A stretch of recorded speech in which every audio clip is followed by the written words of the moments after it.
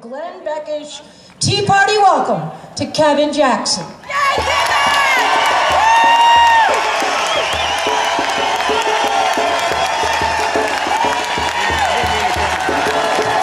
Thank you.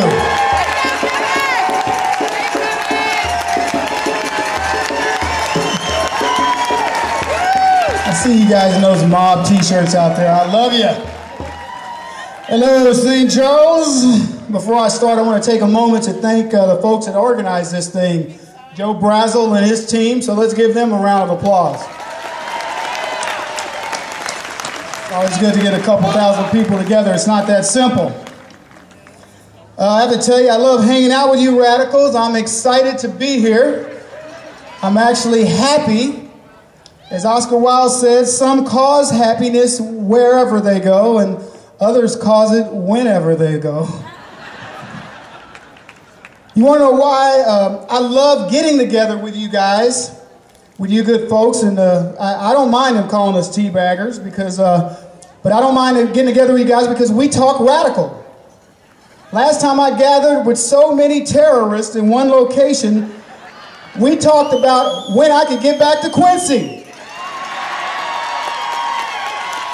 I know you guys are out there. You've been coming over here saying hello. And then we really went insane, and we discussed things like fishing and hunting and baseball, for God's sake. It's no wonder they consider us radical. And to think, we could have been plotting to blow up a skyscraper in Dallas, or plotting to kill American soldiers at Fort Dix or Quantico, like those Al-Qaeda guys who were found plotting to do those exact things here in America.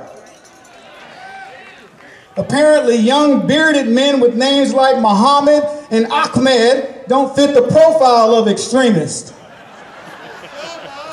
The sad thing is, if they'd been wearing United States military uniforms or attending tea parties, this administration would have watched them like hawks.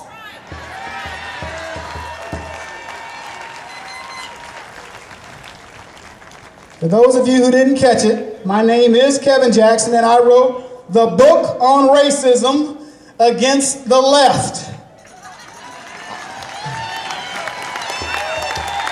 I am here to get the word out on the liberals, and I speak for you folks when I travel around the country. My book is entitled The Big Black Lie, and I hope you will get a signed first edition copy and one of these mob shirts, Join My Mob, or one of the Extreme Takeover shirts, White House edition, that's over there as well. But seriously, I like speaking at these events because it reminds me of my childhood. The camaraderie of friends, going to play baseball, eating hot dogs, and I can tell you it's really tough finding these types of things in America anymore. Recently, 2 million patriots assembled in D.C., and you would have never guessed it. Yeah, you would have never guessed it. They left that place spotless. And at Obama's inauguration, D.C. looked like a war zone.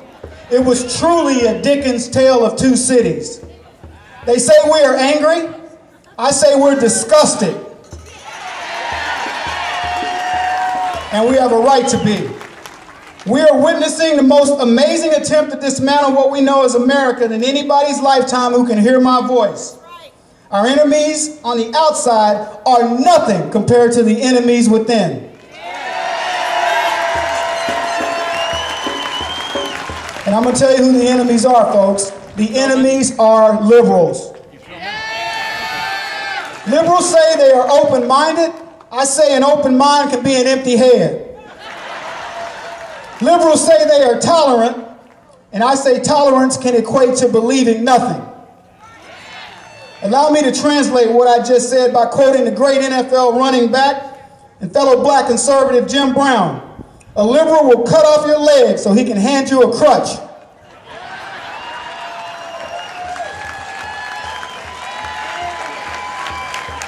George Orwell said, in a time of universal deceit, telling the truth is a revolutionary act. And I'm going to do my part to start a revolution today and expose some of the agenda of the left, if y'all want me to do that.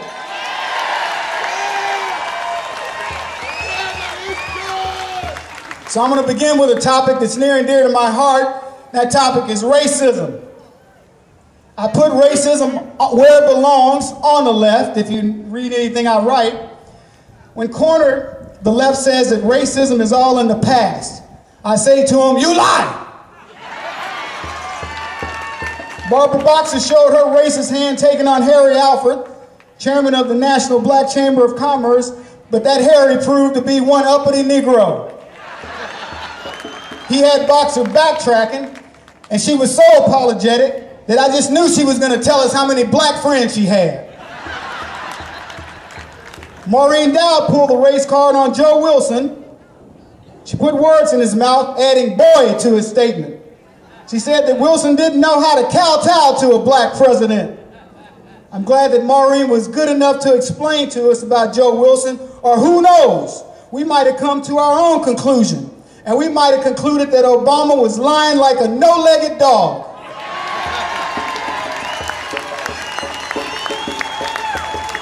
Then we had Jimmy Carter, the worst ex-president in America's history, weighing in because it makes sense that the most powerful man in the country needs the help of the worst ex-president in American history if he's black. Because black people, no matter how high they rise, need whites to help them. How ridiculous is that? Jimmy Carter, who if brains were leather couldn't saddle a June bug, informed us that Joe Wilson is a racist. Well, who better than a Southern Democrat to spot one? It takes one to know one. Even the White House tried to distance itself from Carter, essentially saying, he's a good dog, but sometimes he craps a little too close to the porch.